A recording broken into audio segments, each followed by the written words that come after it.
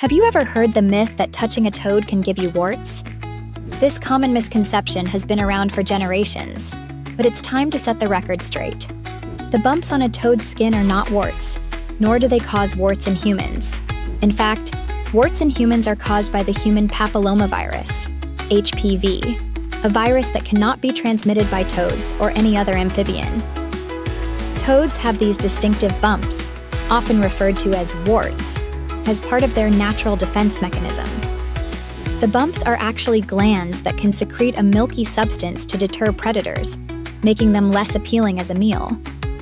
This secretion can be irritating to other animals, but is completely harmless to humans.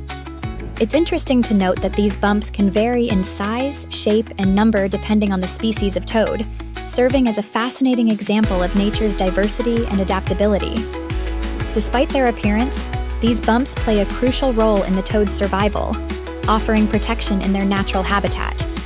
So, next time you see a toad, remember they're not the cause of warts, but rather a unique and beneficial creature in our ecosystem, contributing to pest control and biodiversity. Like and subscribe.